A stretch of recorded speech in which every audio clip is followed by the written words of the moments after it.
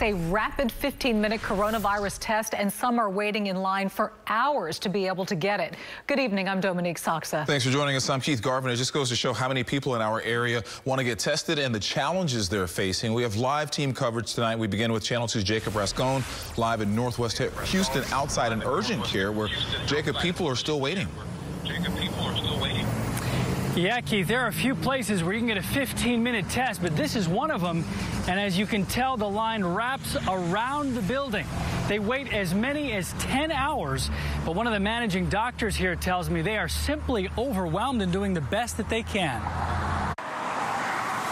Signature Care Emergency Centers offer some of the fastest coronavirus test results available anywhere, as long as you're willing to wait. The line is so far taking 6 to 7 hours. I would say I'm leaving.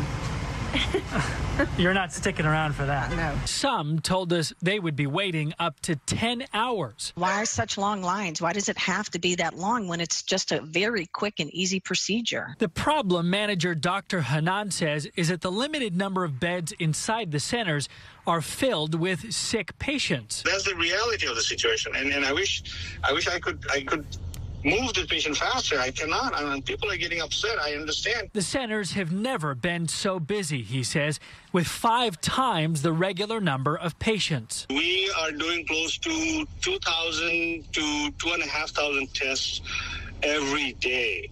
And I will tell you the scary part. We are seeing close to 15 to 20% of these patients positive. And sometimes, Dr. Hanan says, local hospitals no longer accept his patients who need longer-term care. So now, from Houston, we are having to send patients out to far, far away, like to Galveston, to Huntsville, 50, 60 miles away. So many of the people who are in line now were in line when we got here many hours ago. They have 9 locations in Greater Houston. The test only takes about 10 minutes or so, but they say you're going to have to expect stuff like this. They're doing simply the very best that they can with the resources that they have.